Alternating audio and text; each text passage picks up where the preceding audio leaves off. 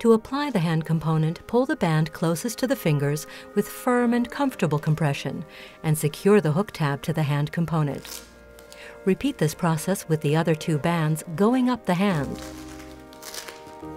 Be sure not to over-tighten the wristband so that fluid can freely move out of the hand.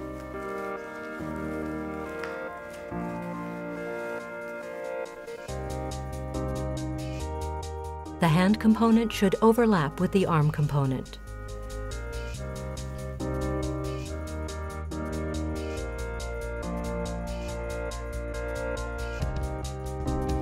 To remove the hand component, detach all bands and fold each band onto itself to keep the hook tab lint-free. Slide the hand component off the hand.